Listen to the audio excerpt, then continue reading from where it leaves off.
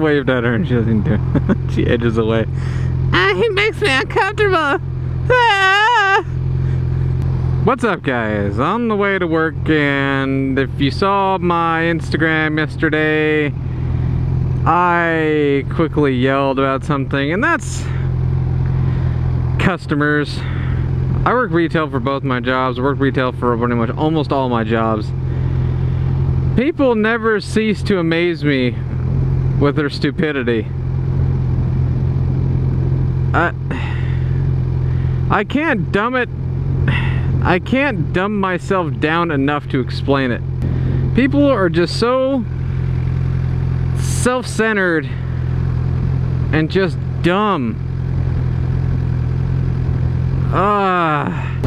Like I had a customer come in to job number 1 today to get some DEF fluid.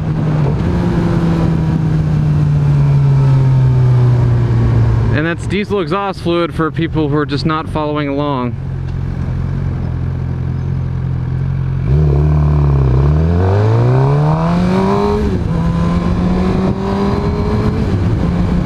And he goes and grabs it, he already knows where it is. I'm trying to figure out this piece of paperwork before I leave because I had to go do a delivery, didn't have enough drivers today. I'm just asking him a question. This guy just walks up to the counter as I'm asking him this question. They pretty much get the answer I'm looking for. I'm looking for the keys for the truck, and the guy's like, just give me a death stare because I'm not ringing him out at the very second. So as I come back to ring him out, I tell him the total and he tosses the bill across the table at me. I'm like, here we go.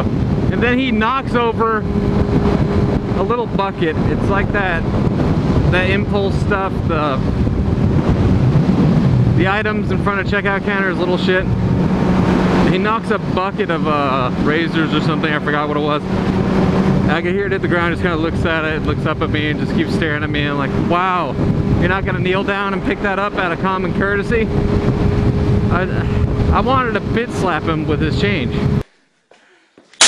I just don't understand people. It happens all the time. Like when I was yelling about people not putting shit back.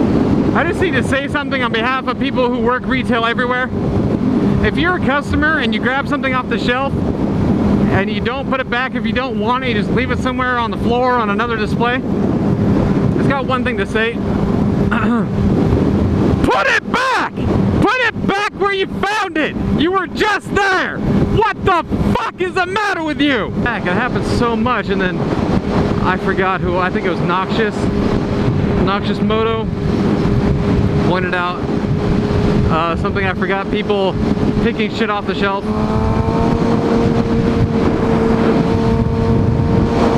And looking through the box, and then setting the box down after they're done looking through it, and then grab a fresh one to buy.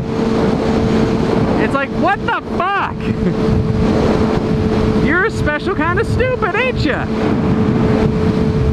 You were the first person to originally open that box. You don't make any sense.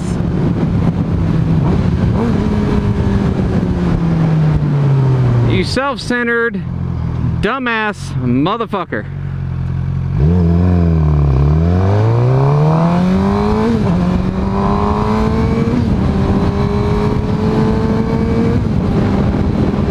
And it's just, I think it's nearly 7 years of retail, and it never ceases to amaze me. Almost every month there's a new level of just stupidity.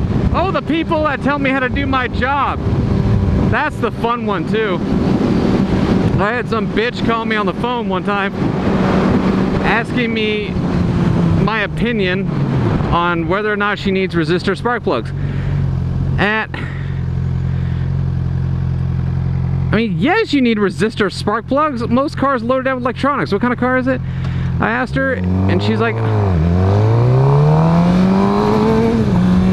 she said it was like a newer truck, a Ford truck or a Chevy truck, and then I said yes, and she said, what exactly does a resistor do? I'm like, well, it eliminates electromagnetic, I think it was electromagnetic disturbance generated by the spark plugs that would interfere with your electronics.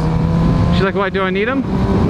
I'm like, oh my god, this chick reminds me of the other woman that called me when the power was out, asking me if her car will still fucking start.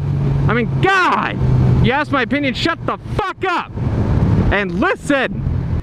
3 hours later. Can you move it along? I'm all out of time cards.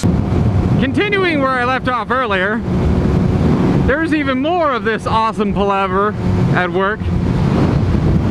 Somebody knocked a tub over into a display of chemicals, small chemicals, no big deal, and then just left it there.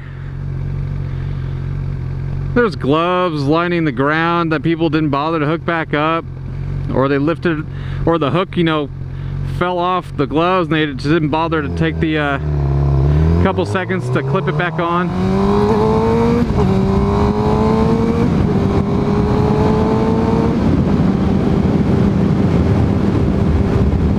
It sucks. Why are people so lazy and self-centered? It's sad. And for those that don't know, 4n6Ninja had a cone find its way up into her bike. I think it was Arson Wright's fault. Always fucking throwing them cones. But it snapped her freaking rear set on the right side, or brake rear set, and she fractured a toe, and I'm sorry to hear about that, my dear. Hope you feel better. Sucks when shit like that happens, especially when it's almost out of your realm of control. I had, when I had my Mustang a long time ago, my Cobra, I don't know what it was late at night, and I was on the freeway, and I just see sparks in like a circular motion on the freeway, and I'm like, what the hell is that? It was a freaking metal lawn chair had fallen off somebody's car or truck and was spinning around the freeway. It probably got hit by somebody else, so that sucked. Luckily I was able to avoid it. There was nobody around me at night. So sorry to hear that again, Miss 4n6Ninja. You know what? I got a question. If you work any form of customer service, or especially retail, what was your most memorable experience, albeit negative?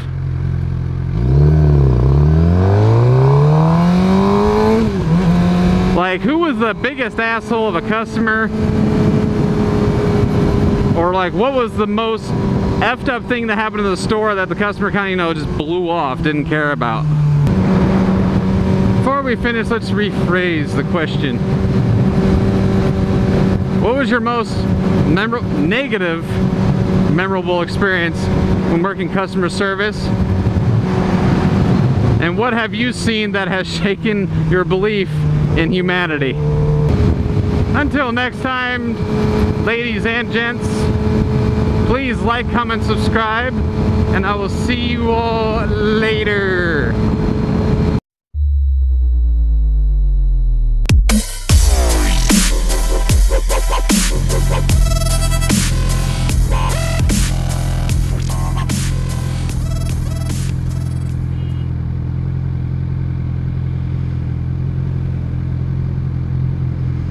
He was angry.